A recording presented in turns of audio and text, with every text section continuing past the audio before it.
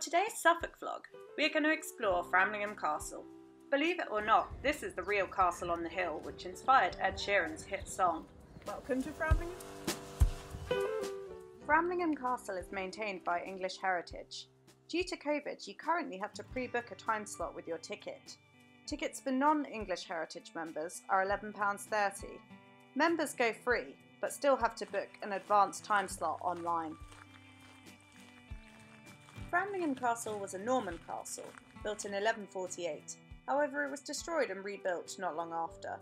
Later it was owned by the Dukes of Norfolk, before passing to the hands of Mary Tudor, the eldest daughter of Henry VIII, back in the mid-1500s.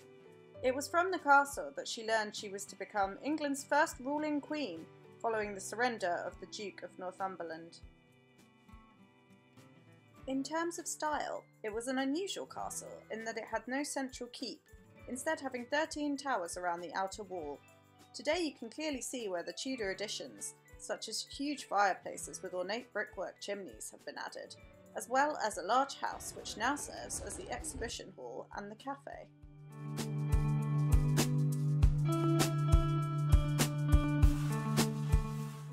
The exhibition hall wasn't open to view because of COVID restrictions. However, we got a sneaky glimpse of it on the way up to the wall walk thanks to the one-way system that was in place. So this is the site of Ed Sheeran's famous castle on the hill. Welcome to Framlingham. We are in fact on a hill, walking around the walls because that's kind of all that's open right now, but we will go walk around the moat later as well. We walked around the wall at a leisurely pace, stopping to read the various information signs. The castle has such a varied history, which was really interesting to discover thanks to all these signs. Entrance to the wall walk is currently staggered to ensure that groups of people remain socially distant from one another. We still had plenty of time, however, to admire the features of the castle, like these fun twisted Tudor-style chimneys, or imagining defending the walls through the tiny arrow slits against an invading army. Lots of big cool Tudor chimneys over here.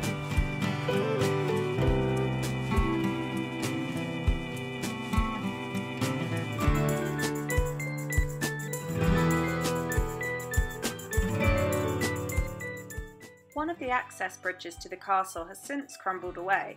However, the pillars supporting it remain, enabling visitors to visualise the pleasant stroll into the vast surrounding grounds that the castle's inhabitants would have enjoyed for both hunting and leisure. Look, it's a fake white tree of Gondor. I was pleased to see that English Heritage have definitely taken good care to ensure COVID-secure visiting. Having explored inside the castle grounds, it was time for a wander outside. Now back to that singer. The walls of Framlingham Castle actually feature in the music video for Sheeran's hit song. The song appears to have given a big boost to visitor numbers, which were apparently increased by around 15% the year after the single came out back in 2017. Sheeran himself describes the certified banger as his love song to Suffolk, and I certainly do associate this strongly with home, as I'm sure many others who grew up in Suffolk do. The video really does remind me of my own teenage years. I personally think that it's his best song, but that's probably because of the emotional connection. But I was really glad to have an excuse to come and visit the castle that I think about when I hear that song once again, since I hadn't been to it since I was a child. The castle may no longer be home to nobility, but some white doves seem to have taken up residence in the masonry these days.